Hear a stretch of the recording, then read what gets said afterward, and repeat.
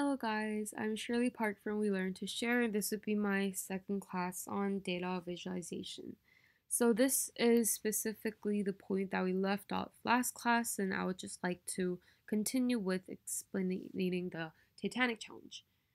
So during the previous class, we discussed multiple factors that are very important in data visualization, some of the alternative resources you could use, and some of the basics in reading a coding file. And for today's class, I want to start off with discussing the importance of understanding your data set. Because last class, when we read the file train data, for example, there were a lot of these keys, values, and column titles, etc. But then at this point, it's really hard for you to understand what each of the points and columns mean and the significance of that.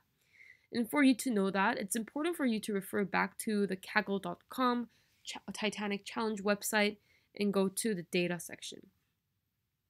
When you scroll down, there would be a subtitle called Data Dictionary and Variable Notes. You want to read both of these columns very specifically because these would tell you the meanings of each of the points in the data set. For example, let's refer to the first survival column here. When you go back to train data, you would be able to see that there is a column called survived and of key values like 0 and 1, 1, 1, 0, for example. At this point, it's really hard for you to understand which of the numbers would mean like whether one survived or not. In that case, you want to refer back to the kaggle.com website and see the key. And it's pretty self-explanatory here because 0 would mean that the person didn't survive, and 1 would be that the person did survive, and these would be the very specific details you would have to fully understand the years. There are other columns that refer to the ticket class, which refers to which ticket the person had, the gender, the age in years, number of parents, embarkation period, cabin number, etc. The variable notes also pretty much tell you the same thing upon what P class is, what age would mean, what a SIB, SP would mean, etc., etc. So assuming that you already read through all of those very key important data and understanding the coding and challenge itself, I want to introduce you other ways you could better understand your data. I'm going to be using train data, which was the first file that we read, which was titled as train.csv. First, type in the title of the data set or the variable that you inputted last time, which would be train data. The first type of coding thing I want to introduce you is describe, which would tell you the general specifics of that data set. When you try to run this specific coding, there will be the result. So here the count would refer to the total count of the column and the passenger ID. The mean would be the same thing, the average, and then etc. down to the maximum value in that specific column set. So this would just be a very brief introduction or just a brief coverage as to what the data has. Next, what I want to show you is info. So again, you type in the title, data frame, name, and then info.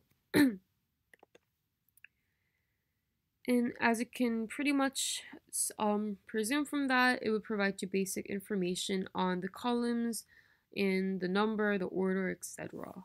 So each of these columns will refer to the specific non-null count or the data type, which is called the D type.